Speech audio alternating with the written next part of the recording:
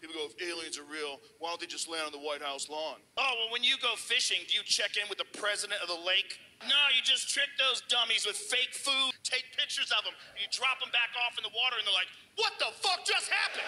I think aliens look at us the same way we look at Waffle House fights. They just observe, like, what the fuck is going on? You can come here from another planet. You really think you're gonna want to talk to Biden? Take me to your leader. I got hairy legs. My uncle got eaten by a cannibal.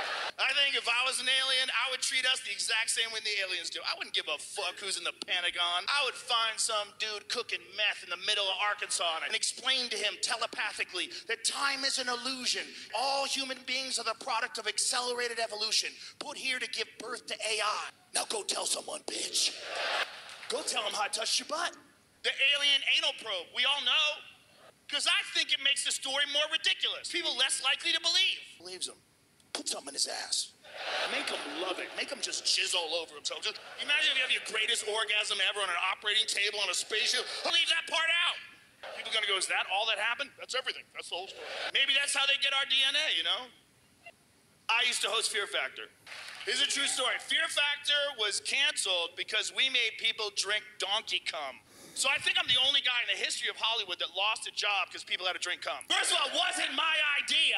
It said they were playing horseshoes to see who had to drink the most donkey cum.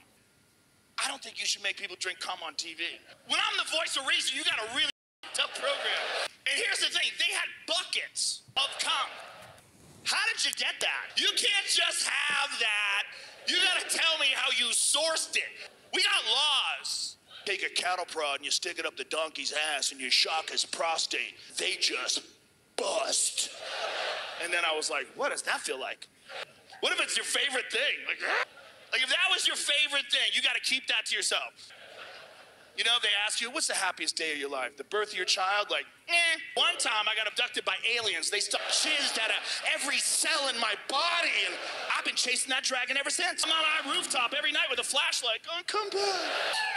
If they're real and they're watching, if they were gonna come, I think they would have come during